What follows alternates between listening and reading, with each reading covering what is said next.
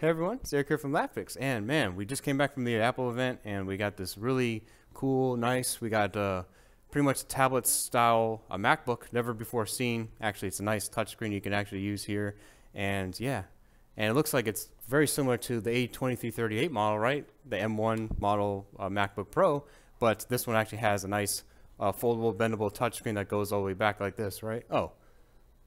Oh, you caught me. Okay, so yeah, it's not an actual tablet or anything MacBook, even though that would be really exciting. You can see that this is actually giving a problem because really LCD is going out. Now, the customer actually said they actually came in and they said they actually got a screen replaced before, and on the screen replacement that the hinge would actually go back and bend like this when they got it. And obviously that's going to make a problem, right? Especially over time, or especially if like some kids, especially if like a kid's using it or someone else is just not very careful, because it doesn't go up straight. And it really shouldn't be going all the way back like this, right? That's not a typical thing because obviously you're going to get it worse over time. Another thing also to mention is sometimes actually the backlight will go out. Obviously the LCD has a problem, but if we actually made videos about this one talking about before about there was a Flexgate issue with the A1706, which is like the 2016 MacBook Pro. And what would happen is actually the cable is located on the outside of the MacBook, and when you open and close it, the cable actually isn't long enough and actually makes a small little tear, and it gets worse over the time. Now I do have one back here.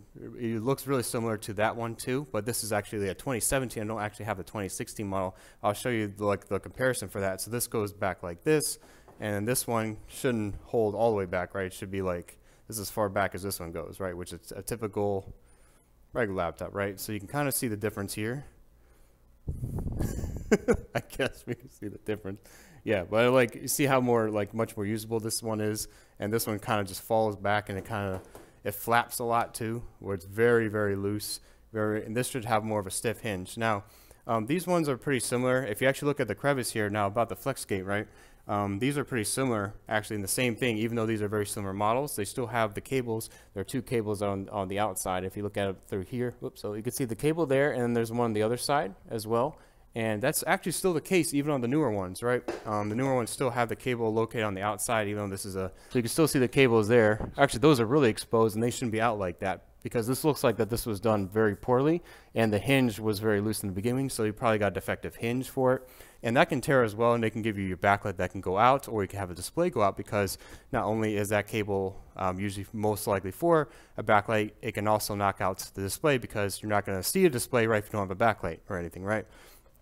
And a hinge like that, especially if it's just going to fall, so if I go like that, it shouldn't just fall like that. That's a big problem. It's going to get worse over time. You're going to need a screen replacement. I'm not going to say all screen replacements are bad, but it's usually the engineering on how these things work anyway, is especially if the cable is located outside. If there was a problem before with the cables, and the cables aren't done actually correctly here, put in correctly, how they kind of stick out a little bit more, you're probably going to get a Flexgate issue anyway if it's not done professionally or not done correctly, right? Or if you don't get it done professionally, you're going to see that actually the cables will stick out, and you might actually have a Flexgate issue, even though a Flexgate issue isn't supposed to exist on the newer MacBooks, right? So with this one, we'll obviously have to do a full screen replacement, because the panel, you can see, is also damaged as well. As when you turn it on, you'll see that.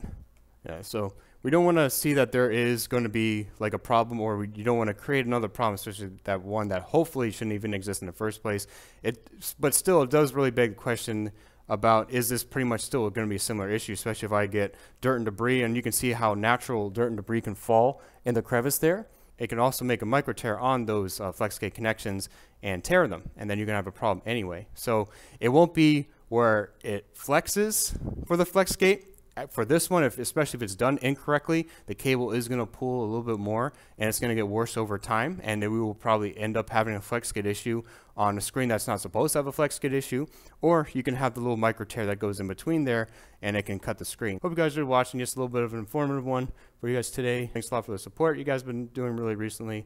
Just let me know if you guys actually have one of these M1 MacBooks, if you had a problem with those cables, or if you had a problem with the screen replacement, or I know it's been a few years now, maybe there is a problem with the screen after a few years, maybe just after wear and tear. Have you guys got your screen replaced before? I'm just really interested to see in the comments. I don't want people to be opening and closing, testing their laptops like that, because you can damage it anyway just doing that normally. So just let me know if you guys got a screen replaced before, if you ever had an issue with the screen, or if you actually had a recall on the 2016 one If you're interested in that video, we talk about more in depth about the 2016 one. Actually had a recall on it. Check out that video. I'll probably link that in the description as well as towards the end of the video if you guys are interested in that too. But I always want to make you guys informed about like M1s and the newer MacBooks, especially if there is a problem. You shouldn't have to get, if you got a new M1 back in 2020, you would think it would go for a while, right? You shouldn't have to worry about a screen or a Flexgate problem or a hinge problem ever with them, right? You spend a lot of money, you should be using that for a while. You got all your data on there, and you don't want to risk anything. So hope you guys are watching. We have lots of board repair videos, data recoveries, especially on this one. Interesting stuff about like DFU mode, any type of short if we do fixes for them. We do lots of those videos. We do videos for data recovery on MacBooks too. Just definitely go ahead and check those ones out. Or if you just want to check out the other videos, or if you just want to leave a like, man, that would really help us a lot. So see you guys next video. Thanks for watching, guys. Take care. Bye.